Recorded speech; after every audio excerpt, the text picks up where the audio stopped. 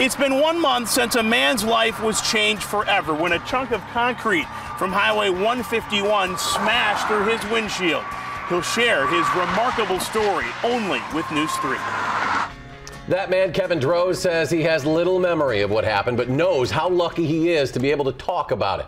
Good evening, I'm Eric Franke. And I'm Sarah Carlson. Droz is sharing his story only on News 3, and reporter Marc Lovicott has his incredible story of survival. Sarah and Eric, Kevin Droz says he really went into survival mode. He knew something was terribly wrong, and he knew he was on the verge of death. Goes all the way from here, all the way around.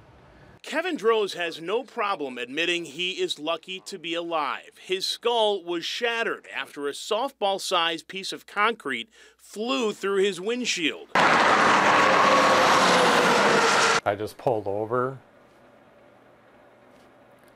put my hand out, but while I'm bleeding bad, what happened? So I don't know. The moment you got the car got hit, you don't remember that? Or... No.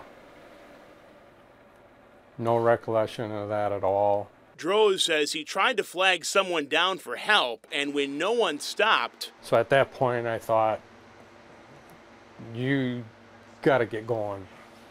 And the only thing I could think of was Columbus Hospital. 20 miles he drove. All I did was keep my eyes on the road. Passing out outside Columbus Hospital. When he woke up, he was in Madison. His injuries were so bad, he was transported by med flight. The left side of his skull was crushed. There's parts that they couldn't piece back together.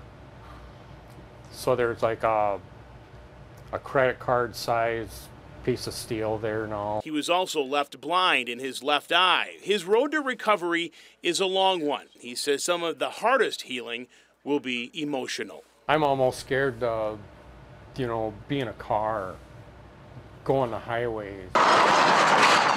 I get real angry, yes.